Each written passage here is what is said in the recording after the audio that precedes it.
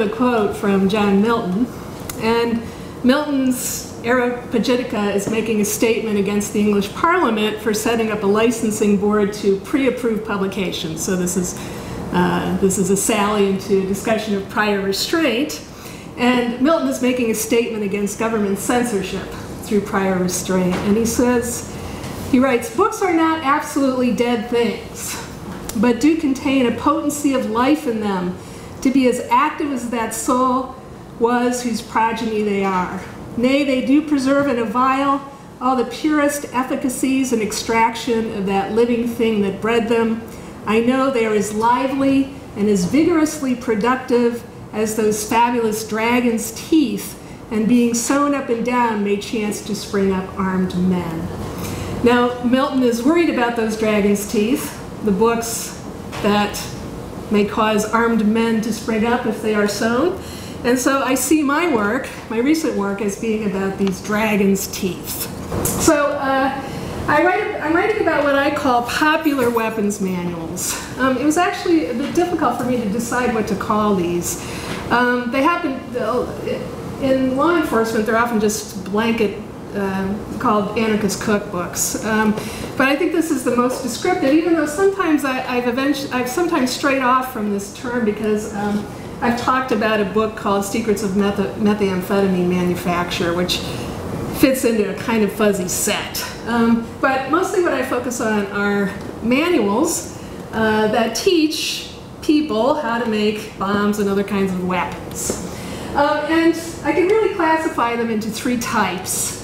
The first are army manuals, and these are written for soldiers in the field, often to agitate and to teach civilians where they are, how to make bombs and explosives to join the resistance. And so I have here the Special Forces Handbook, which is a very popular one. Now, these army manuals are in the public domain.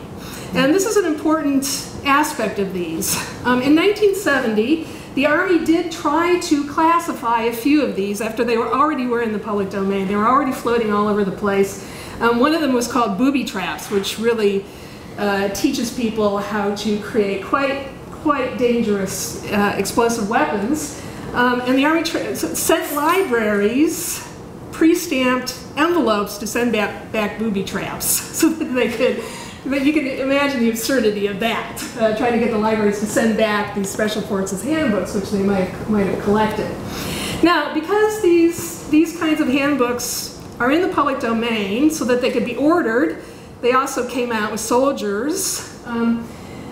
They could be reprinted by small publishing houses. One of them, the most famous, is Paladin Press. There was also a publishing house called Lymphanics, but there are also a number of smaller outfits that began in the 1960s to reprint these kinds of handbooks. So the second one is you can see how these publishers try to make them look official, like they really came from the Army. But if you know the visual aesthetic of Army manuals, you can immediately recognize that this is a different kind of publication. And so these tend to just contain the technical information without political statements. However, there are often kind of political motivations for writing and publishing these and collating them.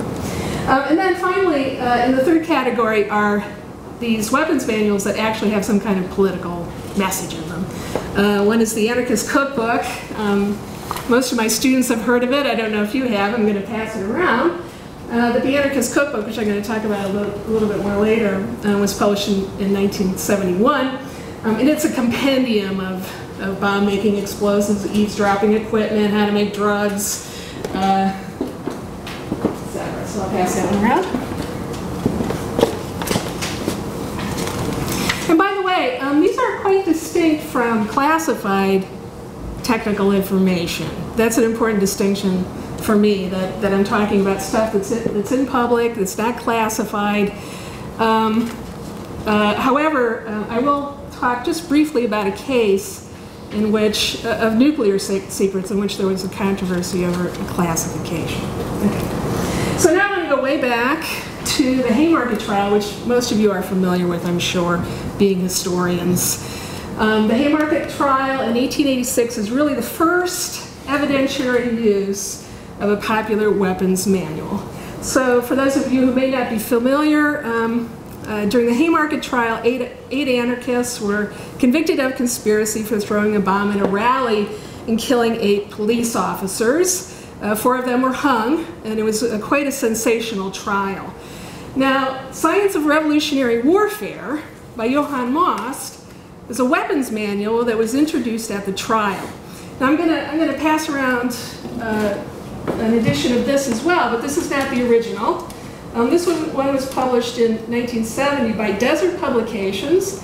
Desert Publications was implicated in the trial of Timothy McVeigh for publishing another manual called Homemade C4. This is the first time that an English translation of Science of Revolutionary Warfare was actually published. It came out in German in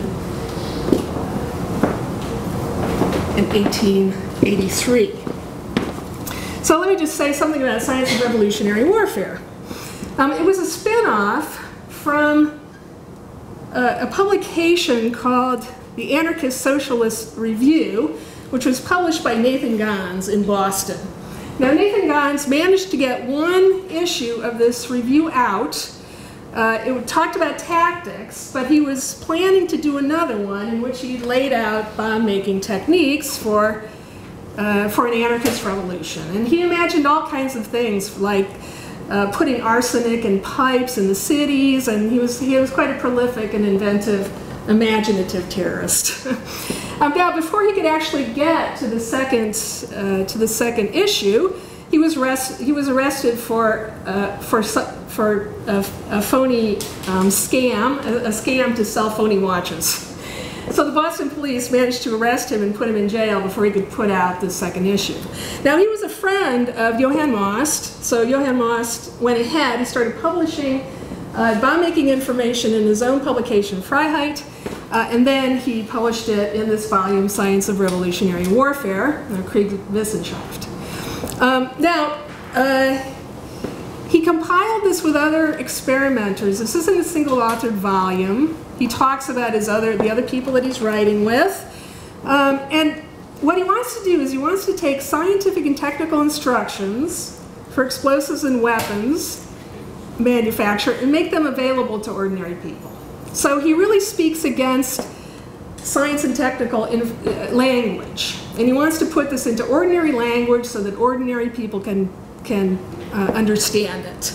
Now, it occasionally it's mostly focused on how to make dynamite and curare and ptomaine and all this stuff, this proliferation of weapons, but it occasionally makes threats. Not very often. It's not a key part of the book, but he makes threats against the police and the wealthy. So this text is, Science of Revolutionary Warfare is extensively read at the trial. And it's a key piece of evidence, even though there's absolutely no proof at all that Science of Revolutionary Warfare has anything to do with the bomb that was thrown at the Haymarket rally. It's just used to damn the defendants, to paint them as these dangerous folks. And so 3 things emerge, important things start to emerge then in this trial. These 3 domains of criminalization and contest over the social tolerance of these works. So first of all, there are constitutional arguments about freedom of speech that start to emerge, even though the kind of free speech doctrine we know today does not exist at this time. But you start to hear arguments about freedom of the press and freedom of speech connected to these manuals, because defendants Albert Parsons and August Spies argued that they had as much right to publish technical information as could be found in military manuals and the mainstream news media, which published bomb-making information. In the mainstream news media, the publication of information about bombs was accompanied by bomb descriptions. It accompanied these bomb descriptions with threats against labor. Okay?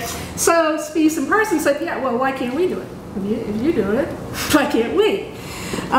So there were those kinds of arguments starting to emerge, and they really, since Haymarket was such a sensational trial, they really influence discussions that lead up, for example, to the formation of the ACLU. There's also an issue with the rules of evidence. Can you use these kinds of manuals in court? Is it within a defendant's right not to have these kinds of manuals used in court?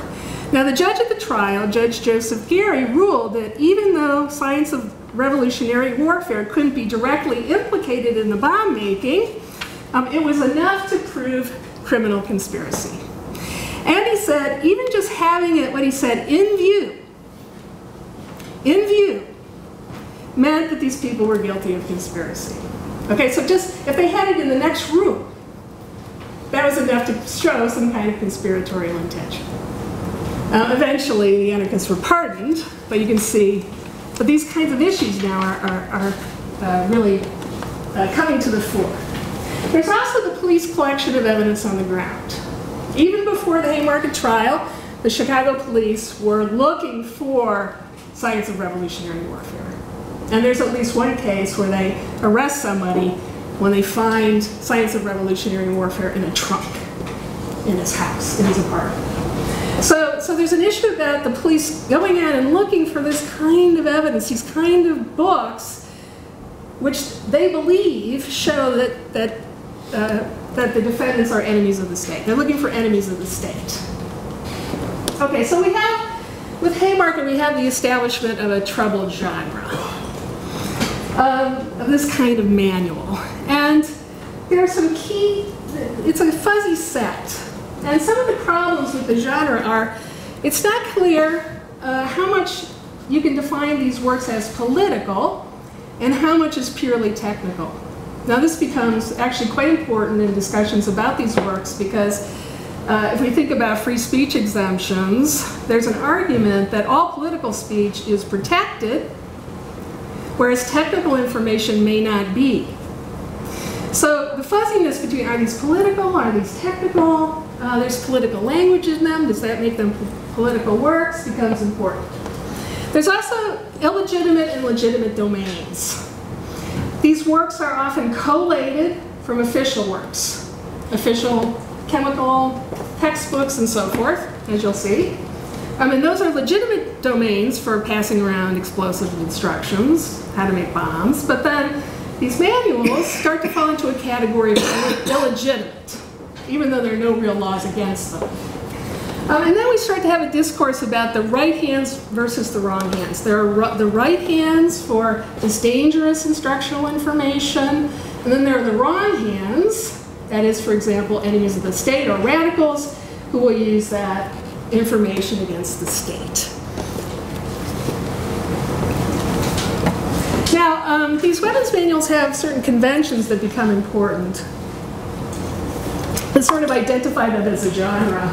So there are compendia of violent, usually violent techne, as you'll see as I pass them around.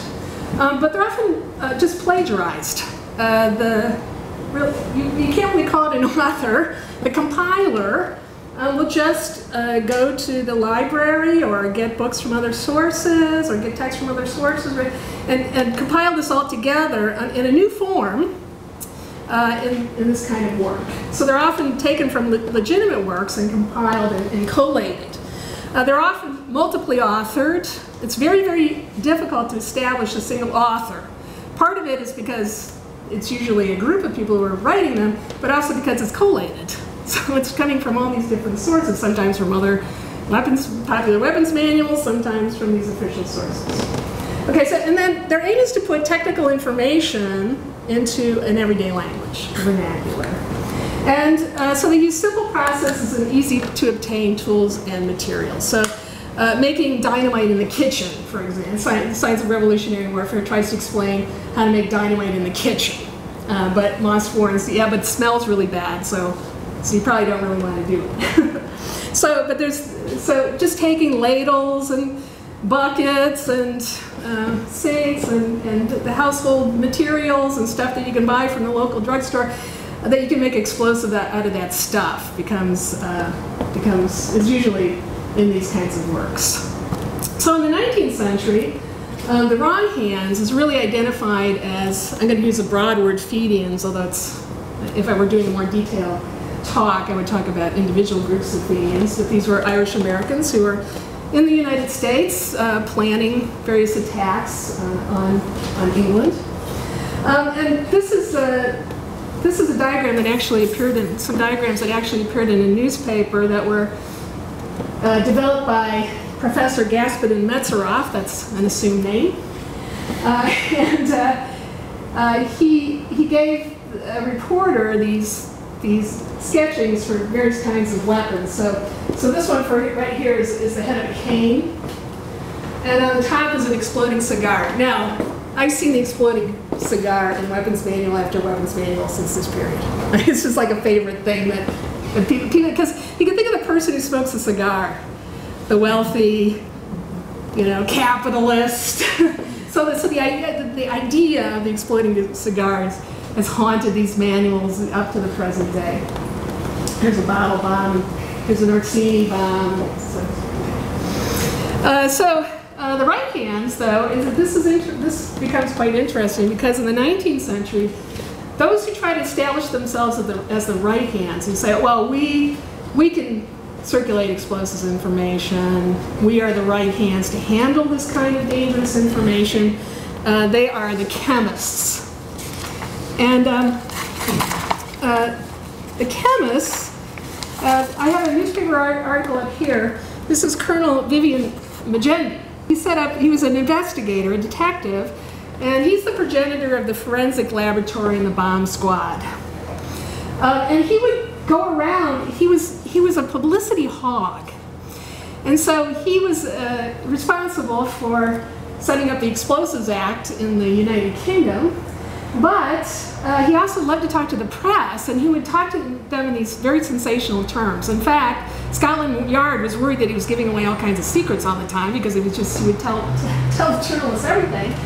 But he was often presented with bomb-making photographs.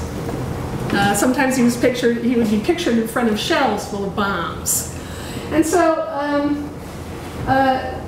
there are a couple of things happening. One, that the chemist, the scientist, the investigator, the scientific investigator begins to be established as the right hands, who can talk about these things without endangering the public, as opposed to radicals who are endangering the public by doing essentially the same thing.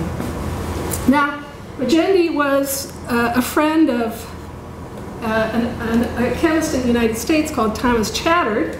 He was the leading member of the Chemical Society and a researcher for the Naval Torpedo Station.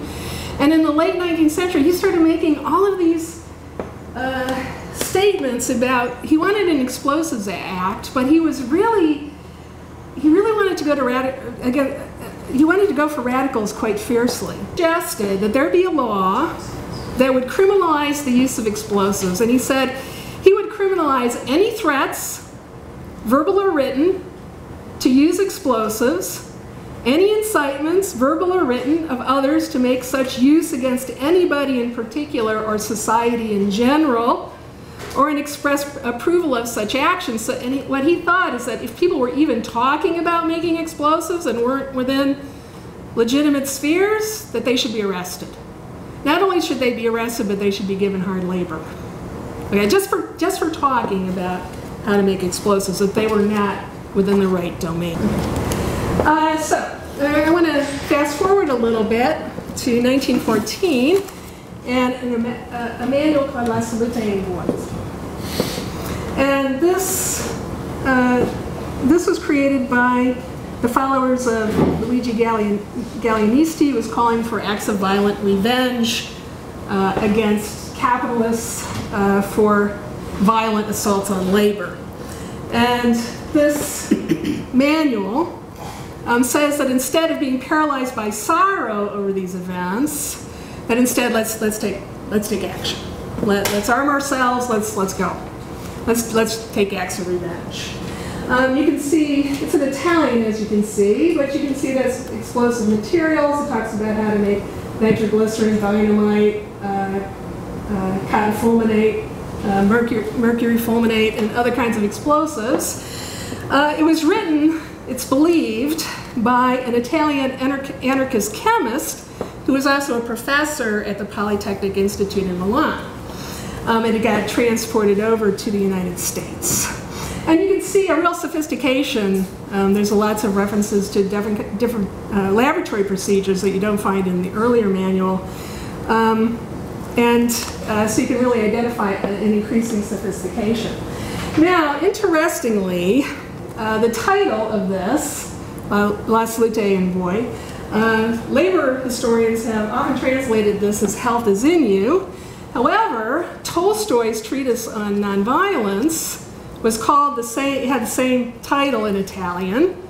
And so it's interesting, it's quite possible that this version of the explosives manual is a statement to Tolstoy and his nonviolent principles, and saying, no, we're not going to be nonviolent, this is our alternative.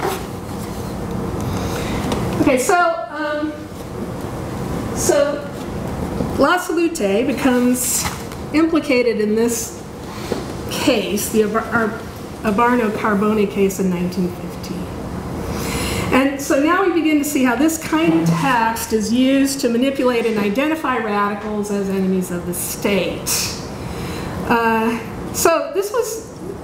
These two men were arrested. You can see that the newspaper is identifying them incorrectly.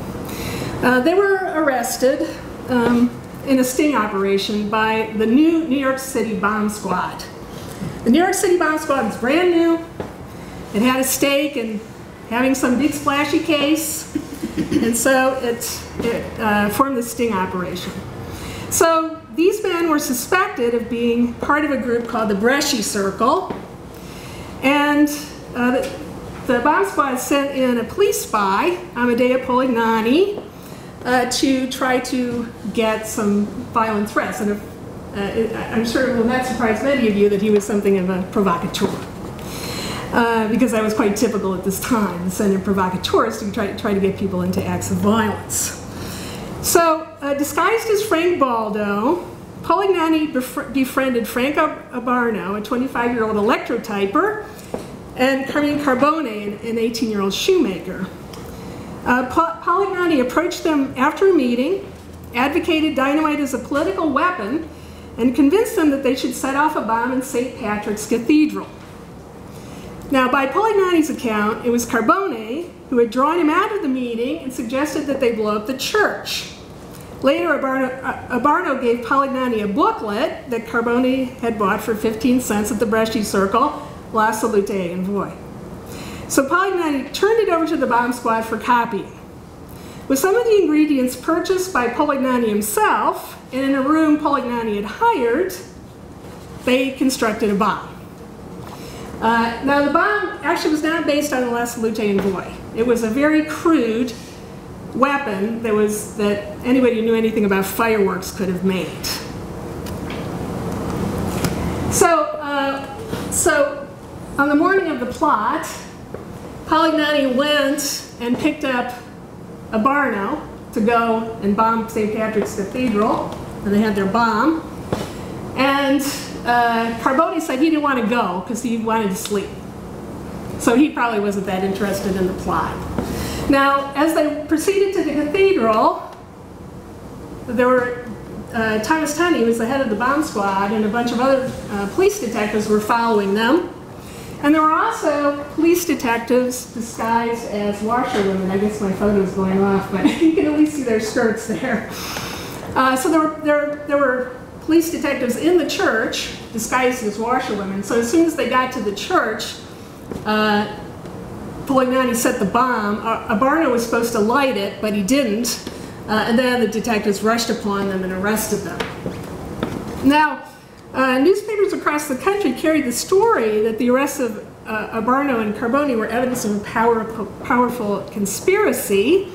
And they carried photos of the Chief Inspector Owen Egan, and he's at the top of the right, and he's holding pieces of bombs, but he also had his hands blown off parts of his hands blown off from defusing bombs. So he was kind of a depiction of how dangerous this work was. And so Polignani was feted as a hero, who had infiltrated this group and found the secret bomb-making manual. But it was interesting that at the trial, there was actually a free speech defense by Abarno and Carboni's lawyer, who said that they couldn't prove that the manual was connected to the device, and there wasn't any law against these men owning this kind of manual anyway. So we start this, once again, we start to get these kinds of arguments about these manuals. The right hands start to become the detectives then who are investigating. They start publishing works that feature bomb making, descriptions of bomb making, and this one, Thomas Tunney actually wrote a book about his escapades called Throttle, and this is actually a page that he has in the book that's from La Salute and Boy. So you can see how here, if it's under the guise of policing, this information is allowed to be transferred to audiences, but if it's produced by the Bresci Circle, it's sold by the Bresci Circle, no.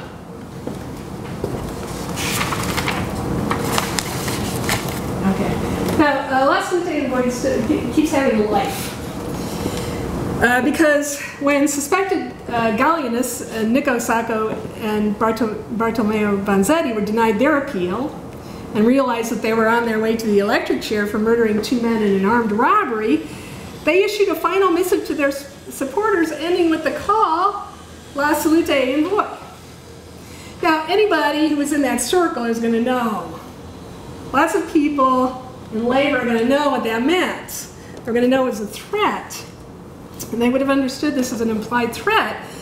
But there was no evidence. I mean, Sacco and Vanzetti weren't accused of a bombing. They were accused of a murder with guns. But this starts to get all wrapped up together. Now, J. Edgar Hoover becomes very, very interested in La Salute and Boy. And he's investigating some package bombs in 1919 that were sent to a bunch of judges, and also the Wall Street bombing of 1921, where a Gallianist, Mario Budo, probably, put a crude car bomb on Wall Street, and it blew up and killed dozens of people. And so J. Edgar Hoover becomes very, very interested in La Salute and Boy, but he can't find it. He can't find it, but he sees that the files are all messed up. And so you can see, you know, when he becomes head of the FBI, then there becomes a great interest in filing, collecting evidence, and having organized files. And then you start to see these bomb-making, these kinds of instructions of bomb-making manuals entering the FBI files. Another thing that happens then with the Wall Street bombing in 1921 is that for the first time, the news media frequently carries images of bombs. They're seen as a kind of right hands. But in 1923, there's the first sense in the media that maybe they should be running these pictures, these photographs, these images, these diagrams of bombs. So there's an article by Roy Giles, and he wants to explain in Scientific American how these bombs are built, but he worries that, and this is a mock-up of the bomb, he worries that maybe they're giving too much information to audiences. So even though he has a mock-up of the bomb, it's not complete. It's not complete. There are no wires, for example, to the clock. Okay, so it's not enough information to really have somebody make one of these. And just to touch on this a bit, even the sabotage manuals of the IWW, which they're not instructional manuals at all. La Salute and Boy is an instructional manual, but the sabotage manuals are not. The sabotage manuals that were produced by the IWW were discussions about direct action, quite detailed and interesting discussions about whether labor activists should use sabotage or whether they shouldn't, or whether capitalists were more saboteurs than laborers, and there's very interesting discussions in these books. But just because they're called sabotage, they really get to the attention of investigators, of detectives.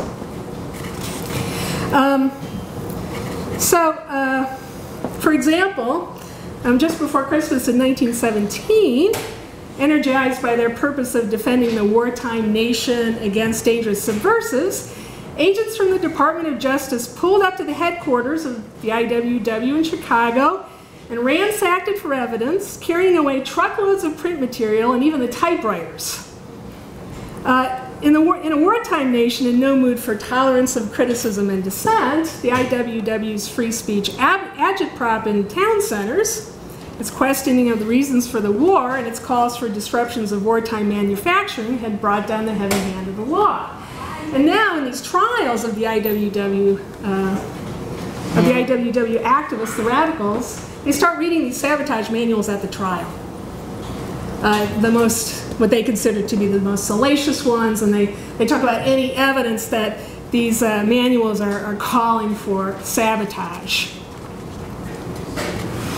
So in the end, this actually works to get some 116 IWW labor radicals convicted and imprisoned, some for 20 years.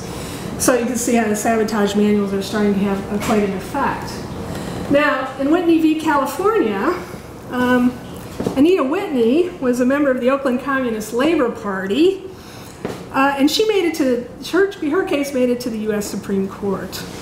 Now, she was a vocal advocate of progressive causes from women's suffrage to the minimum wage law, and pledged to communism as a way of ending poverty. So Whitney was arrested outside of a hotel after giving a talk to a women's club on slavery, racism, and economic injustice, and she was charged with 5 counts under California's Criminal Syndicalism Act. Prosecution aimed to associate Whitney with the IWW through dubious witnesses, confiscated literature, and a nebulous chain of associations. And so even though she wasn't convicted in any way of sabotage or in relationship to sabotage, the prosecutors read these sabotage manuals as part of the trial. Now, this eventually gets to the Supreme Court. Unfortunately, Whitney wasn't basing her claim in court on on free speech reasons. But Justice Louis Brandeis took up the free speech argument, even though Whitney hadn't brought it to the court. And even though the syndicalism charges were upheld against Whitney, Brandeis made a statement in his dissenting opinion that said he obliquely references the sabotage manuals, and he says that this kind of speech needs to be protected unless it is going to threaten the very existence of the state, which is a pretty strict rule here, okay? Because the sabotage manuals are not threatening the existence of the state. Salute lawyer thing, it's not threatening the existence of the state. So Brandeis, and this becomes an important point of discussion. Paladin Press, as one of the publishers that starts taking up Army manuals and reproducing them. Paladin Press was originally called Panther Press, which comes to have a bearing for federal investigators because they think it's created by the Black Panthers. Even though the person who really created it was Robert K. Brown, who's kind of a virulent anti-communist voice. And Robert K. Brown set up Panther Press at first to publish his master's thesis. It was kind of a self-publishing operation because his master's thesis was on Alberta bio. And so he starts publishing, he published this 150 questions for a guerrilla by Bio, who trained Castro's freedom fighters. And so this book contains lots of diagrams. In fact, there's quite a beautiful one of a Molotov cocktail, which I think may have really influenced the iconography of the Molotov cocktail that you see throughout the 60s. But he's the one that's publishing it, and he's publishing it because he's trying to expose guerrilla warriors. He's actually speaking against them. But leftist groups get interested in this book and other books that are produced by Panther Press, and they start collecting them. So in 1970, John McClellan headed this subcommittee on investigations. A lot of the people who were on that committee were former HUAC folks.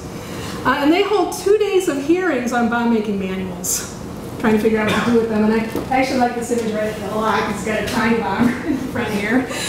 How to make a bomb there with the classic time device. And they hold 2 days of hearings on bomb-making manuals and the terrible problems with them. And they bring in 150 questions for a gorilla. They have lots of charts of how these bomb-making manuals are getting from one place to the other. They call Robert K. Brown, surprised that he's not a Black Panther when he shows up. And they talk to him, and he says, "Oh, well, you know, I'm not responsible for what happens after the books come out, you know." And they also call this guy, Kurt Saxon. This is the poor man's James Bond, which I'll pass around. He was a neo-Nazi that published some manuals, and he just laughed at the committee and said, "Yeah, we need to publish more of these so that the citizens can attack the radicals at Kent State," or something like that. And so they bring these people forward, and they decide though that they can't really do anything about these manuals at all because of Brandenburg v. Ohio. In Brandenburg v. Ohio, the classic test of imminence is upheld, which is that you can't, if you just say, "Oh, I'm going to overthrow the state," that's not enough to get you arrested. But if you say to a crowd, "Okay, if you go over and burn down," Rhoda knows my example now. If you go, "Okay, go over and burn down the Union at 2 o'clock tomorrow," that's the test of imminence. So that's the kind of speech then is exempt from First Amendment protections. So they say, "Oh, well, we can't really do anything about bomb-making manuals because we can't prove that there's imminence." Okay. Now, during the investigation, the committee persuaded the Treasury Department to send out agents to libraries to ask for books on guerrilla war, so that they could find out whether libraries had this kind of information in the libraries. The librarians were absolutely outraged that Treasury Department agents were coming up and asking for the records of people who had taken out things like guerrilla warfare. And so they were quite incensed, but you can see also that this made the press a lot. So you can see Treasury agents are quietly checking U.S.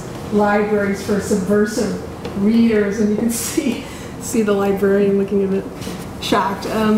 Actually, Art Buchwald had a column about this, and he said, "Yeah, Trotsky learned everything he knew from Odessa Library number 18, making fun of this whole project." Now, this actually gives the context for the Anarchist Cookbook, why the Anarchist Cookbook was published. It's the most famous popular weapons manuals, famous and popular weapons manuals around the world. In fact, if you own it in the United Kingdom, you can be arrested and incarcerated under the Terrorism Act. So if the police don't like you. Anyway, the Anarchist Cookbook came out in 1971. So it was written by a young student, 19-year-old student named William Powell. He was going to Wyndham College, and he was an English major. And he went to the library, and he just compiled all the stuff from library books. And then he also ordered some stuff from Paladin Press, and he compiled this into the Anarchist Cookbook. His publisher, Lyle Stewart, was known for publishing these risky kinds of books. He had been called before John McClellan on another issue because he had published pro-Cuba books, and so he already was familiar with McClellan and the investigative committee. So he published the Anarchist Cookbook, knowing full well that this was going to be was going to tweak the government. And when Powell and Stewart appeared in the launch of the Anarchist Cookbook, they even had people setting off cherry bombs in the background, and they made quite a spectacle of the launch of the Anarchist Cookbook. So I think few people know that this text, which is so well known, was not just an anomic bomb-making manual. It actually was a political expression about what was happening with the government's investigation of speech. In 1971, the other underground bombed the Capitol. They were protesting the U.S. invasion of Laos. There was a column by John Chamberlain that was in a lot of newspapers at the time that blamed the Anarchist Cookbook. They blamed the Anarchist Cookbook and said, look, the Anarchist Cookbook is a representation of this anomic anarchist activity in the culture. And he pointed to hundreds of technical books on explosives and bomb making that were available in the Library of Congress. And he said, does any senator know how many Xerox copies have gone out of his own congressional library? So there's this concern about technical information, not only in the Anarchist Cookbook, but in the libraries themselves. And libraries become sites that are fraught with anxiety about what kinds of information are in them. So another wrinkle having to do with the Anarchist Cookbook is if you look at the Anarchist Cookbook, it's written in short passages. Little recipes for things, little diagrams. Okay, well, when kids get the Commodore 64 in the 1980s, they're typing stuff into bulletin boards. We don't have a World Wide Web yet. They're typing stuff, and they're not very good typists, and they also want to get attention for their bulletin board, so what are they going to type? Let's type some stuff from the Anarchist Cookbook, because that'll get other kids to come over to our bulletin board and look at what we've got. So that's when pyrotechny, that is, bomb making and explosive information on the web, that's when this gets started. It's really adolescents who are typing stuff from Paladin manuals, from the Anarchist Cookbook, short chunks of text. That's mostly what's on there now on the internet. It's still the same stuff from the old Paladin Press manuals, from the Anarchist Cookbook, from the Poor Man's James Bond. They're also typing lots of stuff about dirty tricks. That's when this really starts to become a problem on the web. This will eventually get the attention of the FBI, who do an investigation of bomb-making information on the internet. But what they find is this kind of stuff and that people have typed. And it starts to circulate and it starts to get collated. And then there are groups of adolescents, mostly, who try to perfect it, and they try to prove that they actually tried it, that they took the risk, whether they did or not, who knew. But it becomes a thing to prove your authenticity. Oh yeah, I went a little accent. But if you go to YouTube now, there are actually lots of videos of kids blowing stuff up. So they may very well have been. They're out in the suburbs, so there's lots of terrain for them to go out and experiment. Okay, so I'm going to just race through now a few subsequent cases that I discuss in my book, so what happens now. So in 1979, there's a prior restraint order against the Progressive for publishing a revealing article on the hydrogen bomb. Now, it's in no way a how-to set of instructions. It's not. It's talking about the nuclear industrial complex. But the government, the DOE, describes it as a how-to. And the judge who allows the prior restraint describes it as a how-to. And so there's, at first, a prior restraint put on the Progressive from publishing this article, but eventually they are allowed to publish it. The prior restraint is overturned. But what's kind of interesting about this case as well is that nuclear secrets at this time, just having a thought about a nuclear secret was considered classified at birth, it was called. Classified at birth. So you couldn't even talk about any kind of nuclear technology without getting permission from the government. It's considered classified. So this is a major case against prior restraint, but also kind of revealing whether nuclear secrets should be made public. And the progressives' argument, and Howard Moreland, who wrote the article, was arguing that yes, in order to make accurate decisions about nuclear bombs and nuclear technology, people need to know. They need to know about the nuclear industrial complex and how basically how these weapons are made across a number of processing plants. Okay, in 1990, David Foreman, who was the founder of Earth First, which was a splinter environmental group. They were angry at the mainstream environmentalists like the Sierra Club. Earth First was formed by some angry lobbyists, former lobbyists. And Foreman wrote a book called Eco Defense, which describes how to tree spike and do other things in the national forest. Tree spike. Yeah, that's like you drive a clay spike into a tree so they can't be logged. And you do that to a number of trees so that the loggers can't come in. It's not just that they can't be logged. If a chainsaw hits those tree spikes, then it turns it into shrapnel, which can then kill the operator of the chainsaw. Okay, yes, well, I must refute that, though. There was only one case of that happening, perhaps, although it's a highly disputed case over whether that person in the mill was actually injured by that. There's a dispute over that, but it's probably not too much of my topic. But so anyway, Foreman was brought into court. He was accused of conspiracy with some other actually truly violent folks who were damaging ski lifts and nuclear and power lines and stuff like that. They never could actually implicate him in it, but just because he handed a copy of his book, Eco Defense, to one of those people, to one of those more violent radicals, he was considered to be part of the conspiracy. And unfortunately, he plea bargained, so it never actually made it through a full court hearing. The publisher of Eco Defense, who I interviewed in Chico, California, was much more vocal about his right to publish Eco Defense and made a statement to the judge in the trial that it was absolutely his right to publish Eco Defense. In 1996, at the trial of Timothy McVeigh, Homemade C4 by one of the Paladin writers, Ragnar Benson, was used against McVeigh, even though there never was any connection at all between this book and McVeigh's bomb.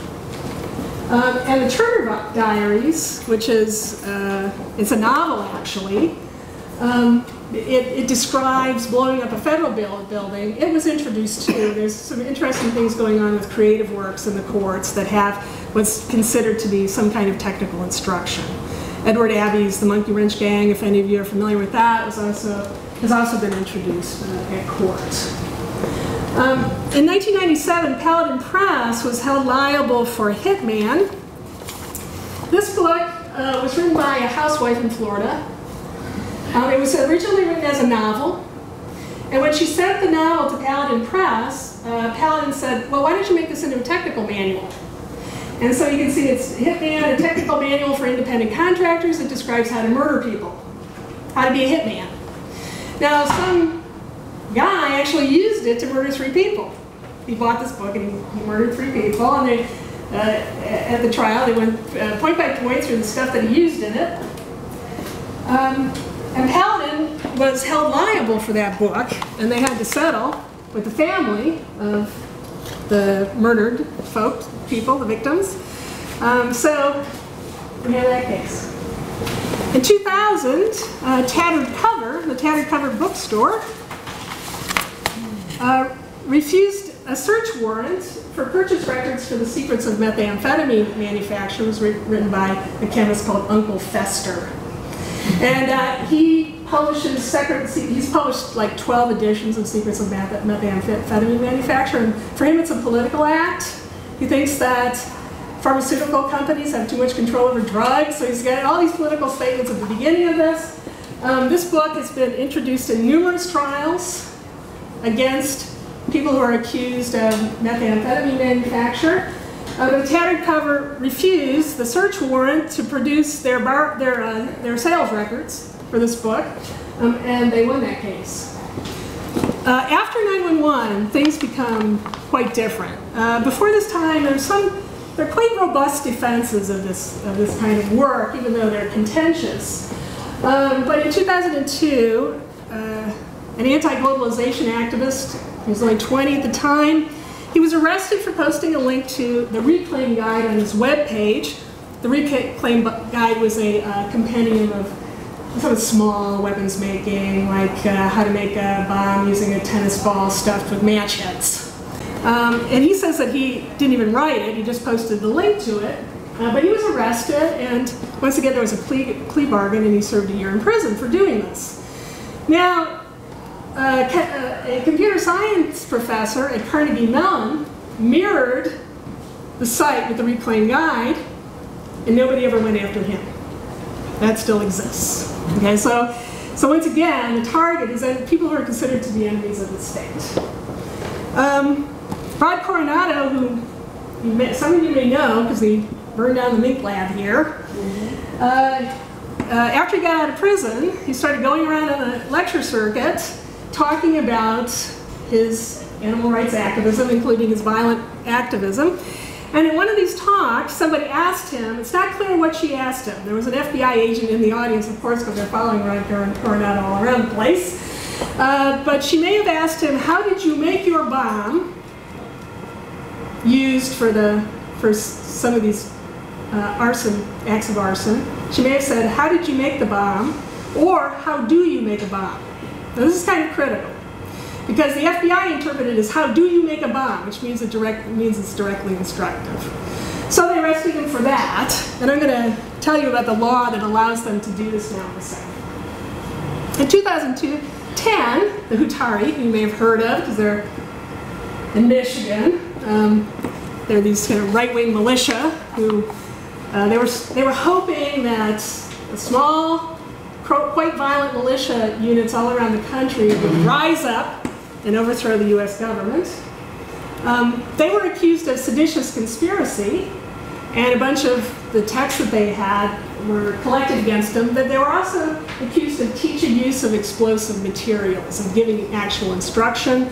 The FBI collected all kinds of text manuals from them that were allegedly used in this instruction. They were exonerated of seditious conspiracy, but at the same time, if you are suspected of being a jihadist, things go very differently for you. The Hutari they might let off, but they're not letting off anybody they think are jihadists. So in 2011, this guy, Emerson Begley, was just kind of seemed like a sad sack. He was just living in his mother's basement. Really, he's kind of a stereotypical case, and he's online a lot, and he posted this thing called the Explosives Course by the martyred Sheikh professor on some kind of forum, and he was convicted of doing that. So just the act of posting now a manual online, if prosecutors don't like you, you can get convicted of that. And then in 2013, Tariq Mahana was just convicted for just translating an alleged Al-Qaeda document. This document is a kind of call to arms. It's not really instructional. But just because he translated it, he got 8 years in prison. And he had posted it on a Salafi jihadist forum. Now, there's no evidence that, I should say there was very little evidence that this document, this call to arms, that he had ever talked to Al-Qaeda, or that he was doing it for Al-Qaeda. The prosecutors wanted to prove this. But right now, there are a number of sort of amateur investigators who go around and collect all of this kind of information that they can, instructional or calls to arms, this kind of stuff. They maintain huge databases of it. And then they're called in by federal prosecutors to testify at these trials. And what they do is they just select from some of these documents that they think are the most frightening or contentious, and they use it to connect the defendant to Al-Qaeda in a kind of loose way. But juries, if they hear Al-Qaeda, they make the connection, even though there's no direct connection. Okay, so right now, if we look from the 19th century to now, there are two pieces of legislation that are making these recent cases possible. An actual prosecution for owning popular weapons manuals. 842P makes it a crime to distribute information related to explosives, destructive devices, and weapons of mass destruction for use in a federal crime. Coronado was accused of this. Sherman Austin was accused of this. So it's used very loosely, and it's usually when federal prosecutors want to go after an enemy of the state, then and now they can collect vast databases of stuff off people's computers and accuse them then under 842P. Now usually they use 842P if they can't actually prove a real conspiracy. So they still want to get the person, so they just use 842P. And then providing material support to terrorists, that means that the defendant actually has to be linked to an organization like Al-Qaeda. That's also being used now against various people like Tariq Mahana to say that, well, he was in allegiance with Al-Qaeda, and therefore he can be charged under providing material support to terrorists. So I just want to leave a few questions that I was left with. That was really quite a broad overview of my book, which is quite detailed. But here's some questions that arose for me. Are there wrong hands? Are there wrong hands for unclassified technical information? Are there people that shouldn't have it and shouldn't produce it? To what extent can one's reading, or even simple ownership of texts, like Science of Revolutionary Warfare, like the Anarchists Cookbook, to what extent can one's reading, or even simple ownership of texts, reveal conspiratorial intent? Should these be used in court to prove intent? Are these texts political, and therefore fully protected by the First Amendment, or do they fall into an exempt category as purely technical and material support? How much power should the state have to regulate these texts and use them to gain convictions against those deemed enemies of the state? And finally, what are the limits of tolerance? Thank you.